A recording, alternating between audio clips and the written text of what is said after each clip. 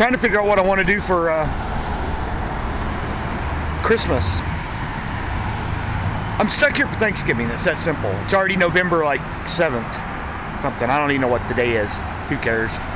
But it's a week into November already, at least. And so I'm here. I got to get a new ID. I've got one of those damn federal limit supply that they give out in California to illegal aliens. Don't ask me why. I'm kind of like pissed about it, but I've got to go down to the DMV and with my birth certificate, social security card, and get a real ID. The one I have will work for certain things, but I can't go onto airplanes. I can't go onto federal property. Not that I really go onto airplanes or federal property, but I don't know.